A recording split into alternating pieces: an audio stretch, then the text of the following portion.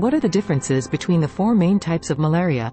Differentiation between the four main types of malaria, Plasmodium falciparum, Plasmodium vivax, Plasmodium malariae, and Plasmodium ovale, is critical for effective diagnosis and treatment. Each type presents its own unique set of clinical and diagnostic features. Statistics.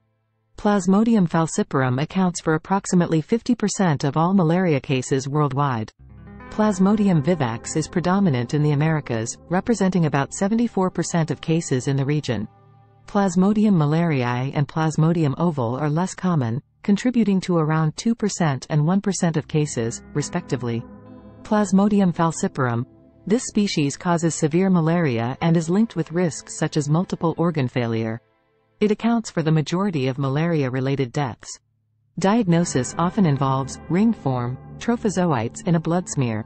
Plasmodium vivax, known for causing relapsing malaria due to dormant liver stages, the symptoms are generally mild to moderate. Diagnosis frequently involves identifying Schaffner's dots in infected red blood cells. Plasmodium malariae. This type results in a milder form of the disease, characterized by a quartan fever that recurs every 72 hours. It's diagnosed by the presence of band-form, trophozoites.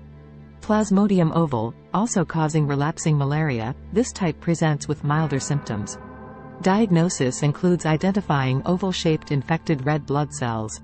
Diagnostic methods. Various diagnostic methods are available, such as microscopic examination of blood smears and polymerase chain reaction, PCR, for accurate species identification. Further reading. For those interested in more in-depth knowledge, medical textbooks and scholarly articles offer comprehensive information on each species' clinical and diagnostic features.